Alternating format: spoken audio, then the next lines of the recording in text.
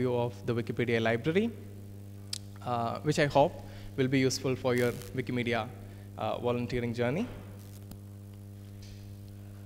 Broadly, what we are hoping to cover today is an overview of the Wikipedia Library, what is the problem that we have identified, and what is the idea behind the Wikipedia Library, how it actually works, what is the solution, and how it has evolved over the years.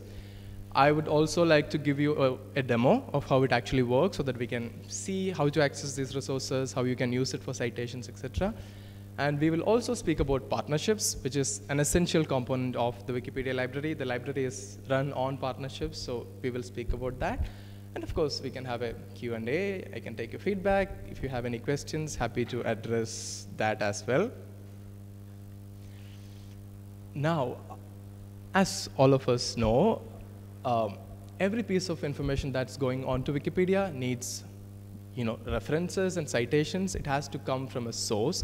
Wikipedia is not a place for original research or original writing. It's actually a place where we summarize the knowledge that's already there. And you can see in this article about Montevideo that to the bottom there are references. And this is a pretty small article. This is something that you would want to improve. There isn't a lot of information on these articles. And then you go on and start reading about this topic. You want to read about Montevideo, you want to understand, learn more about the history and how you can improve this article. And you would find books and resources with many publications across the world, digital books, ebooks, journals, etc. So this is a book from Cambridge University Press. It's The Emergence of Montevideo as an Atlantic Port. So probably this is something that you can use to improve the article about Montevideo. And as you're looking through this, you feel that this is a good book, you want to access it and read it. But you have to pay $26 just to access this book, and that's problematic. More so if you are from the global south. So, paying $26 for a book for someone who's living in India, it's almost impossible, right? And that is where the Wikipedia library comes in. So we have created a library which would give access to, it's actually close to 100, not 90, world's top subscription-only databases in content more than 33 languages, and it's free for Wikimedians. That's also something that we have to fix, not just Wikipedians, everyone who edits Wikimedia projects for free. You can see some of the publishers that we work with, the MIT Press, the Science Direct, Sage Journals, etc. And we have a wide range of collections available in the library. We have large international publishers of academic books and journals like the Oxford University Press, Elsewhere, Brill, Wiley. These are large book and journal publishers. We also have scientific databases and aggregators who aggregate content from multiple partners from different parts of the world, like the JSTOR, EBSCO, Gale. We also have a good collection of newspapers, magazines, and archives. For example, the British Newspaper Archive, newspaperarchive.com, etc. is freely available in the Wikipedia library. We even have video databases like the Alexander Street, where they have aggregated video from multiple educational video producers. So a wide variety of different educational material is available in the Wikipedia library. Now, though it's for Wikimedians of all backgrounds, we cannot give access to everyone. And the reason that we cannot give access to everyone is because we have partnerships with these publishers, and they are not happy giving free access to all the people, right? So we have to set certain eligibility criteria that you have to meet for you to get access to the Wikipedia library, starting with 500 edits across all Wikimedia projects. It need not be necessarily Wikipedia, but all the Wikimedia projects. You have to have at least 500 edits. You should be volunteering at least for 6 months. It's not necessarily the date of your first edit, but the date that you created your account. So from that date, you should be in the ecosystem for at least 6 months. You should have done 10 edits at least in the last 30 days, and that way we know that it's an active editor, they are still contributing, and you should not have any blocks on your username. You should be in good standing with fellow community members. And these are the eligibility criteria that we have set, and On a monthly basis, we have about 3,000 users accessing the library today across all Wikimedians. That's the kind of people that we see coming and using the library. Sure. Sorry?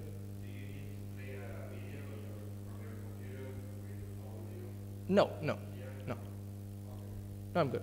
Thank you.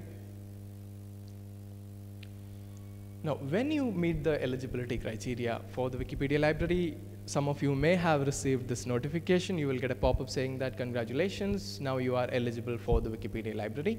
You need not sign up for a new account. You need not do any of that. You can just log in with your existing Wikimedia account, and it takes you directly to the library, and then you can start accessing all the content that's inside the library. Hi. Now we can go to a demo, and I can show you how it actually works. So, this is someone else's account, so I don't want to risk logging out. But basically, when you click on the login button on the library, it will ask for your Wikimedia username and password, and as you enter it, you get straight inside the library. If you are not meeting one of the eligibility criteria, you will see a pop-up which says you have not met this criteria, or you haven't made 10 edits in the last 30 days, so please come back when you have done that, so you will know whether you are eligible or not at that point. And as you enter the library, you will see, different publishers listed here as styles, and these are all publishers that you can access. On the top, you will see three things: favorites, my collections, and available collections. Everything that you see on my collections are available to you instantly. You need not apply. If you meet the basic eligibility criteria, you can directly go to their website and start accessing their content, right? For example, we can just come down here, and we were talking about the book from Cambridge University Press, so I can click here. You will see some basic information about them, and all you need to do is click on Access Collection. It's going to open a new window for you. And there, you can start searching and accessing all content, and you will not see a paywall if you are doing this, right? When you access the library through, access Cambridge through the Wikipedia library, you will not hit a paywall. Most often, you will also see something like this on the top, where it says access provided by Wikipedia Library or Wikimedia Foundation, which means that it's supposed to work well. It's an integration between Wikimedia Foundation and the publisher. Yeah, please.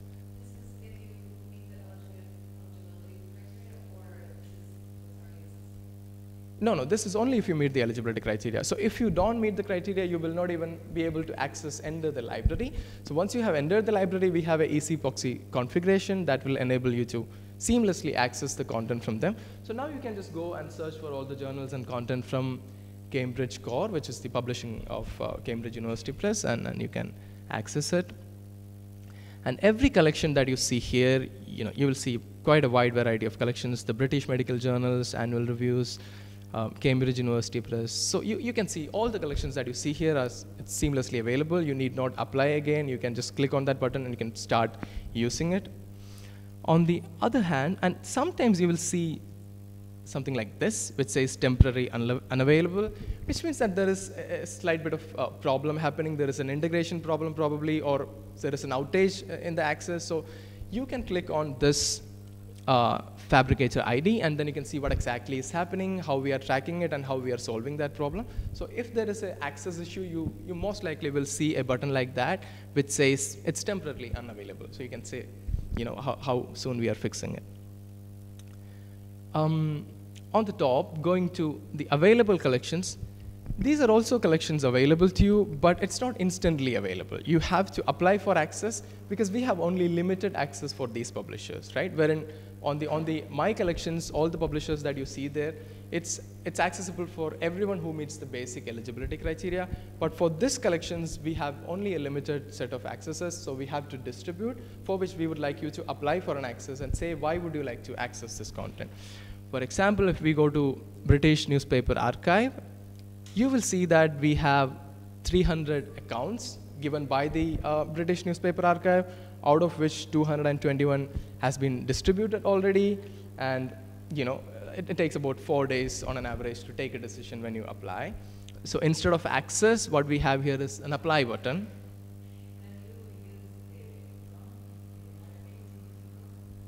I think I'm using, yeah, it's Chrome.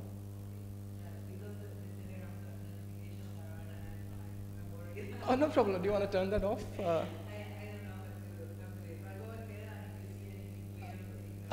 I wouldn't understand if it's in Spanish, so don't worry. Yeah. So yeah, when you click.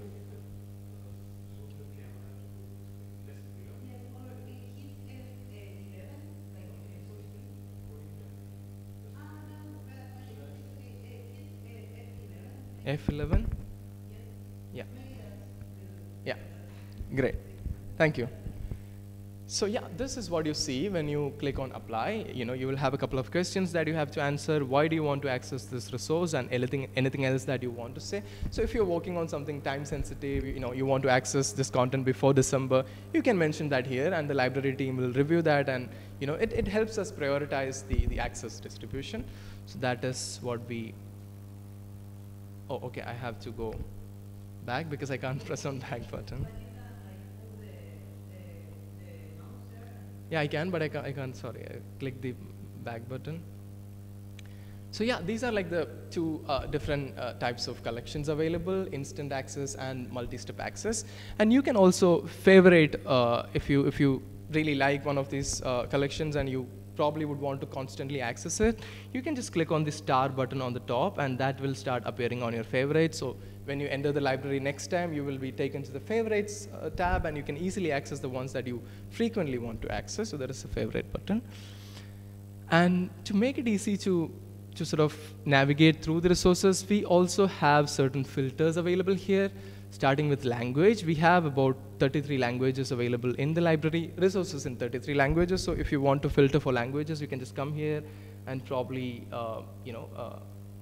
select a language and filter, and that will give you the collections available in those languages. We have about 5 in my collections and 1 in available collections. And similarly, you can also look for topics like art, business, culture, all the different topics that these publishers are covering. So these filters will let you sort of navigate easily to find the kind of topic that you want to access. And you can also look for instant access and multi-step access like we said before. Also on the top, we have a search mechanism integrated onto the library. So suppose you don't know which publisher has the subject that you want to write about or read or research about, we have integrated EBSCO discovery services onto this search. So let's say you want to search for Montevideo, and I click on search. This will give you results from all the publishers who are integrated on the Wikipedia library and the resources that are available to you from them. So here you can see different publications. It's again coming in Spanish, probably due to the browser settings. But yeah, here you can just go and access collections which are already available in the library. It's a fairly extensive tool, so I'm not going into detail on how you can use it, but you can again filter, you can look for a date range if you want. All this filtering is available here as well.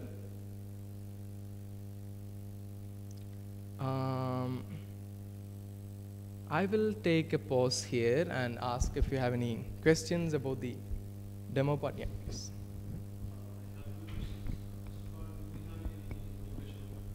Do we have any tenure for the membership? Once I get the membership, is it available for a particular period, or throughout my Wikimedia journey can I use that? Question number 2, do we have any plan for using application instead of website, which can be accessed from the mobile? Do we have any future plan to bring Wikimedia library as an application? Great questions, thank you. For the first one, there is no time period that you have the access to. As long as you meet the eligibility criteria, as long as you keep editing the editing Wikimedia projects, you can continue to access. There is no time limit. However, for the ones in available collections where you have to apply for access, some of them could come with a time limit. When we are distributing a coupon code or an email from the publisher, it could be, let's say, for 3 months or 6 months, and then after that, the access might get expired. Well, currently we don't have a plan to build an app. If it's going to be convenient and useful, this is something that we can discuss and scope how we can build the Wikipedia library onto an app. I understand that people, especially these days, prefer reading and researching on phones, so probably that's easier. However, this is accessible on the mobile web. Though we don't have an app, all these interfaces available on mobile web, so you can continue to access this on your phone. But currently, we do not have, in the foreseeable future, we don't have a plan for a mobile app, but yeah, something that we could. Yeah. So some of the publishers will allow you to download the content as PDF, and then you can, do your own research. One thing to be mindful of is that when you access the content from these publishers, you have to agree to the terms and conditions of the publisher as well, right? For example, you cannot mass download content and distribute elsewhere, or some publishers limit downloading the content to, let's say, 5 files a day. If you try to download 50 files, you may get a block. You may not be allowed to do that. So it would be worthwhile to be aware of the publishers' guidelines on how to use their content. But most often, this is very straightforward. As long as you're using it for your research and citations and Wikimedia work, I think it's fair use, and nothing will stop you from doing that. No, we can't. So this does not necessarily indicate that this is copyright free, or you can take the text or the images or any files from them and import that onto Wikimedia. No, this is primarily for your research and to be used as citations on Wikipedia.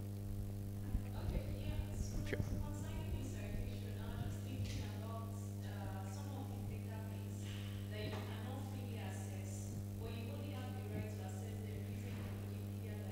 Yeah. So in that scenario, is it possible for me to use a PDF from this place on Wikipedia article? I don't think that's In terms of a citation practice, I'm not sure how a PDF would fit in. And you're right, when a reader is trying to access, all these resources will still be behind a paywall. And we highly encourage you to use open access content whenever it's available. And the Wikipedia library is something that you can, a place you can refer to. When you don't see quality reference material, in the open access domain, that's when you can come and use this. And this is not even indirectly an encouragement to use paywall content. It's not. Whenever you don't have good resources, that's when you have to use this. Yeah.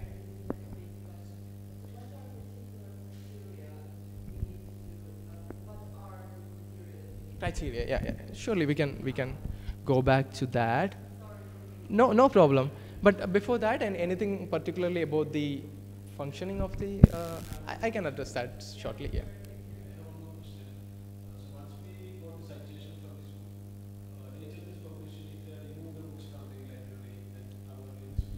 No, it won't be. So the good citation practice would be, let's go back to the example of Cambridge University Press. You would see something weird about the URL on the top, right? This is not ideally what a URL is supposed to look like. You would see after cambridge-org there is Wikipedia library. So what you have to do is you have to fix the URL before you use it for the citation, right? I mean, the paywall URL that we saw before, that is probably the right one that you have to use. So even if the access is expired on the Wikipedia library, as long as the publisher is keeping the content, it will continue to work. So it's important that you fix the URL before you use it as a citation. Yeah.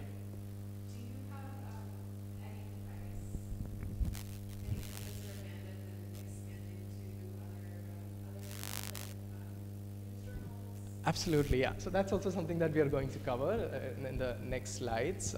We definitely have plans to, we are constantly trying to expand the library, especially in languages other than English. As you see, most of the content today is in English, and mostly from Western Europe and North America. So that is something that we are constantly trying to diverse, and we'll touch upon that shortly. We will particularly speak about partnerships. But I hope this part is clear, so we can go back to the slides. Thank you. To the addressed question about criteria, so here we go. This is the criteria that you have to meet. It's on the homepage as well, but you have to have at least 500 edits across all Wikimedia projects. You should be a volunteer at least for 6 months, not necessarily the date of your first edit, but the date you created your account. 10 edits in the last 30 days, and you should not have any blocks. If you meet this criteria, everything that's on available collections is instantly available to you. Great. Now we can speak about partnerships now. So you see that we have a wide range of publishers from different backgrounds currently in the Wikipedia library, but we do not pay any of them.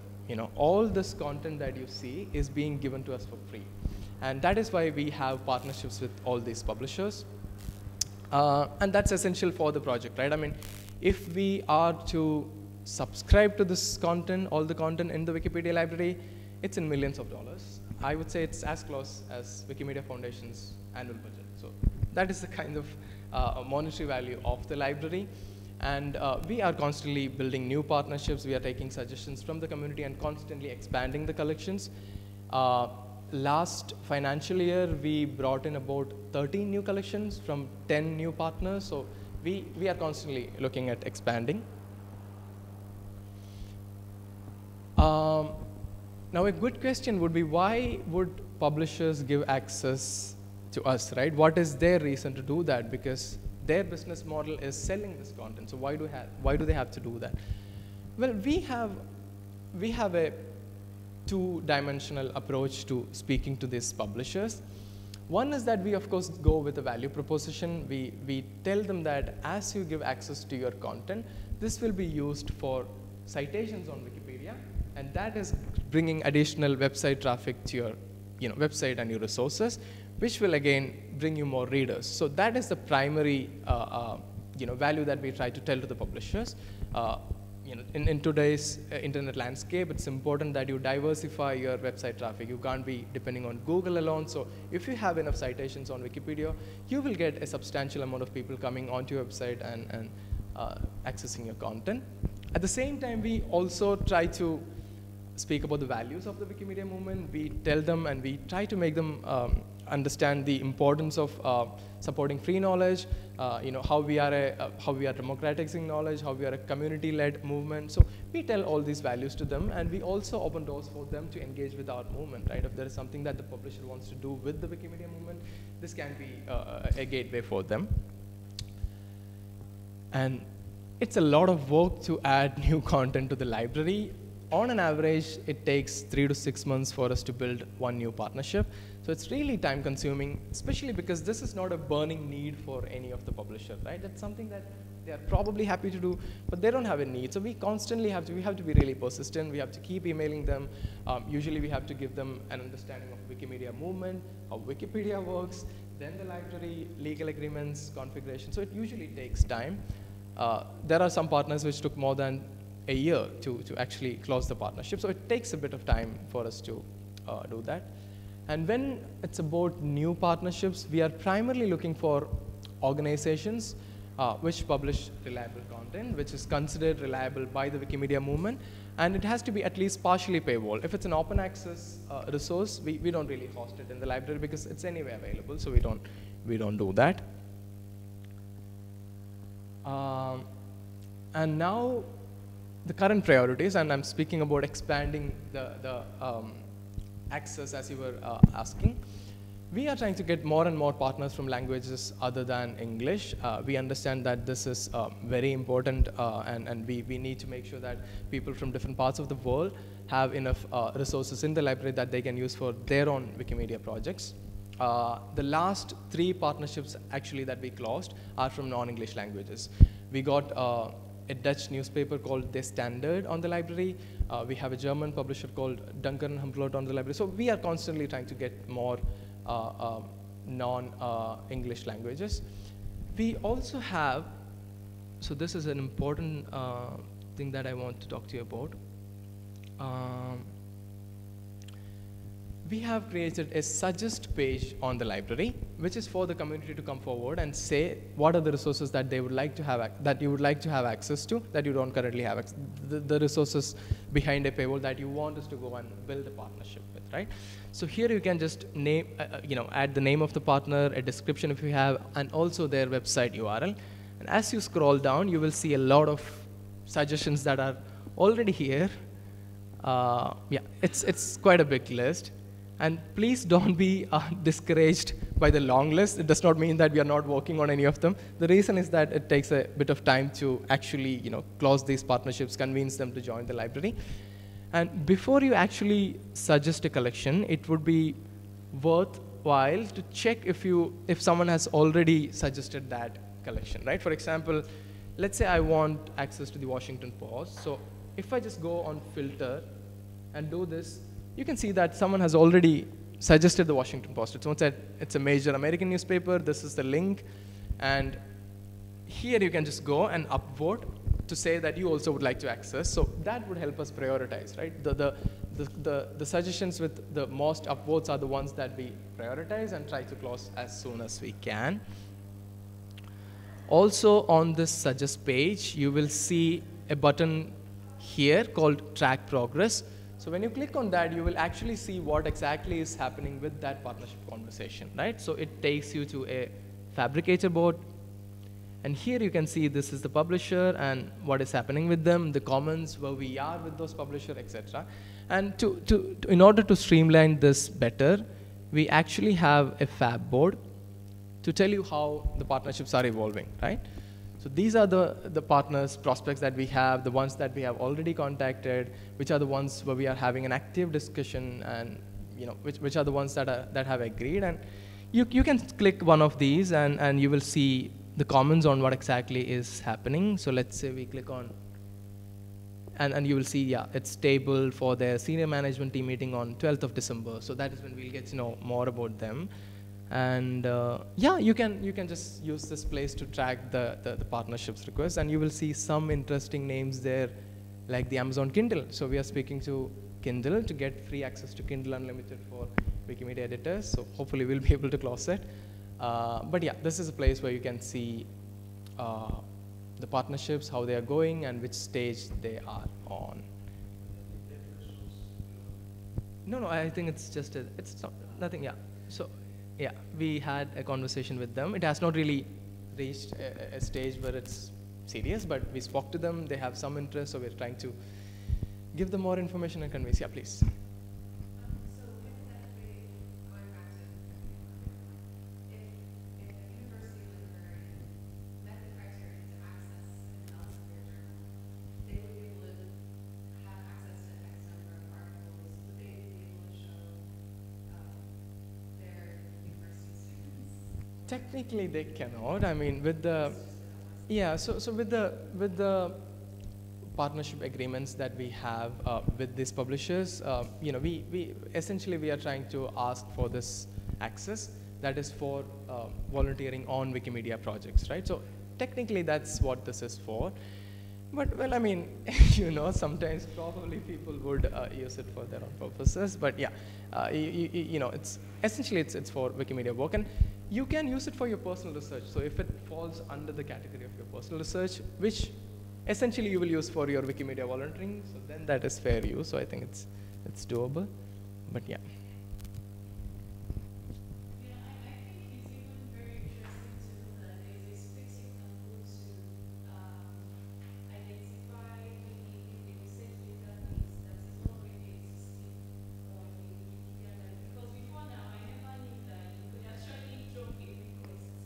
So I find it quite interesting, and I think more academians need to know about this. Or sometimes when you're organizing Wikipedia training for them, so they feel like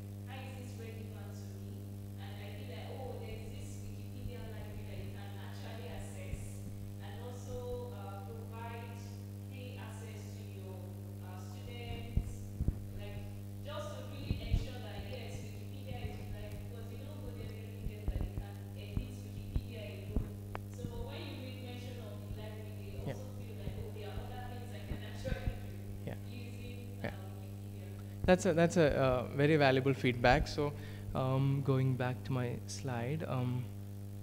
Yeah. So a couple of things that we are trying to do. We see that we need to publicize the Wikipedia library more aggressively. We need to let more people know that this is available, because this, for people who use it, this is really valuable. People who are coming out of universities, they find it very valuable. So what we are trying to do is we are trying to work more closely with affiliates and user groups. So, from different backgrounds that you are from, please feel free to send us an email to wikipedia.library@wikimedia.org, and that way we can discuss how we can work together. So to give you some examples, we work very closely with Wikimedia Deutschland for German language publications and coordinating the requests of the German wiki community. So what we do is we have a monthly catch-up with them, and they coordinate the requests that are coming from German community. If they have any particular issues that they are facing with the library, we address it together. They also help us source partnerships in their local context, especially the book fairs and other events that they can be part of. They try to advocate for the library, and they try to build local partnerships. We are also currently working in that manner with Wikimedia UAE user group. Students are an important component of the work that they do there. So what they do is when they have a new editathon or something to attract new Wikipedians, they're probably exploring how they can use the Wikipedia library as a hook, wherein they say, if you reach this stage, you get free access to all this. So this is a good incentive for being a Wikimedian.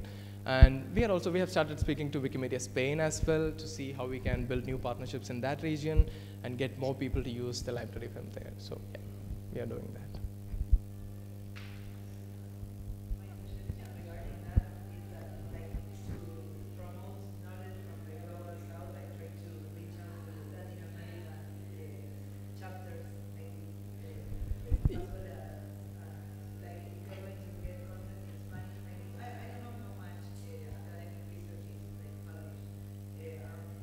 Yeah. Thanks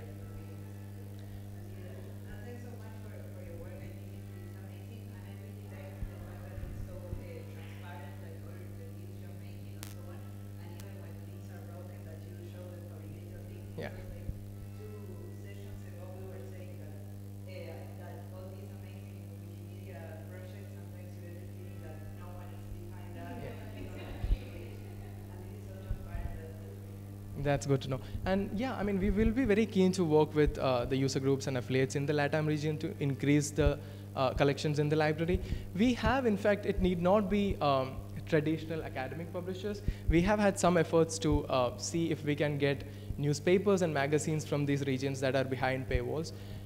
In fact, I did reach out to a few. Clarin, which is an Argentine newspaper, a Spanish newspaper, we tried speaking to them. We haven't been able to close that partnership, but we are trying to get more and more partners from all parts of the world. So we'll be very happy to work with the affiliates and user groups so that you can help us and guide us with your local context and nuances involved in this region. So that'll be very helpful. Yeah, please. I know you said one of your value adds is providing access to these closed access publications.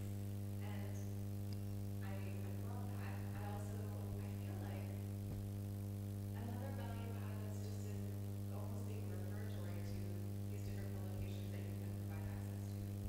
So I'm in partnership with an organization that provides an open newswire to 85 different over 400 news organizations in 85 languages that are all either CC licensed or otherwise providing open access. So it doesn't fit this mission, but it seems like it might be something worth referring Yeah. to. Yeah. No, absolutely. So that's a discussion that we have had. What would it mean to have open access content also inside the Wikipedia library, and then it becomes a one-stop platform for your all Wikimedia research. Theoretically speaking, we can have limitless open access content. So hosting that in this sense may not be a good idea, as you said. But something that we could still explore is how this could be a community-led initiative. Probably we can have a section within the Wikipedia library where people could come and say that this is open access and it's freely available. And that way we need not use server space either for hosting or anything. So it's not a lot of additional technical work. At the same time, community can come together and say that these are the open access sources, try to use this. If you don't have a good open access source, go back to the library and see what is a paywalled source that you can use. We have a fab ticket discussing this particular point about open access in the library. I can fetch it and share it with you, but yeah, that's a discussion ongoing and people are contributing to that.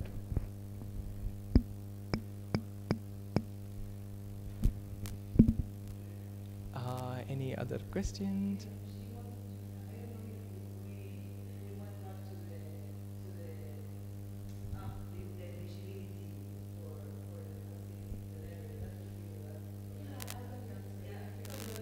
The criteria, yeah. So, so you need to have 500 edits across all Wikimedia projects, not necessarily Wikipedia. You should be editing for 6 months, and that's the date of creating an account, not the first edit. So your account should be active for at least 6 months, 10 edits in the last 30 days, and that way we know it's an active Wikimedian, and you should not have any blocks.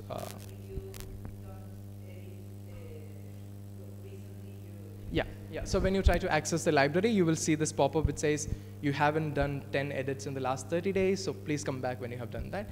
And we believe that it's fairly easy to have these 10 edits. It can be on Wikidata. You can add 10 entries or comments or anything of that sort. So hopefully that's a criteria easy to meet. But yeah, you have to meet it.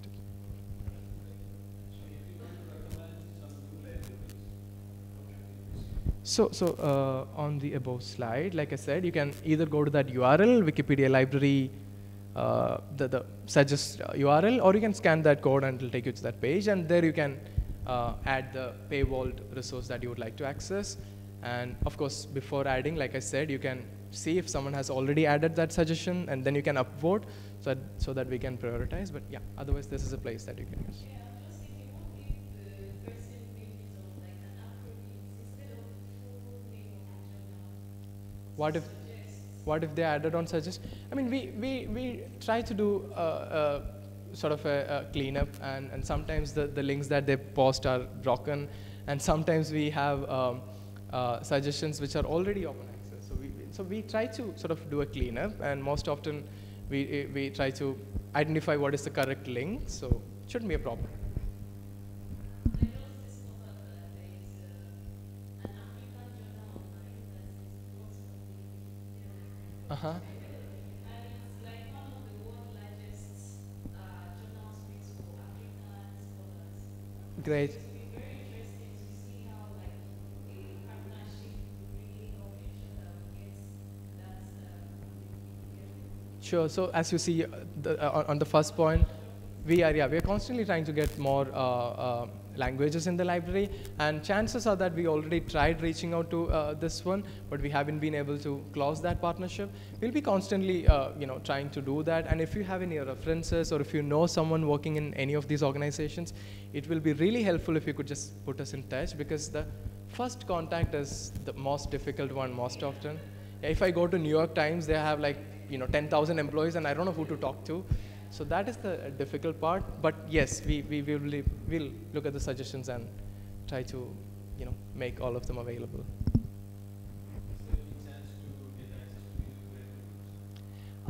No, New York Times is not. We haven't had a good conversation with them.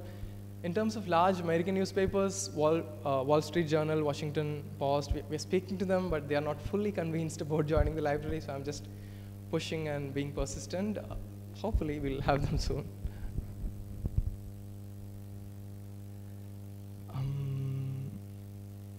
Yeah, I think we are past time. So thank you for joining and listening to the session.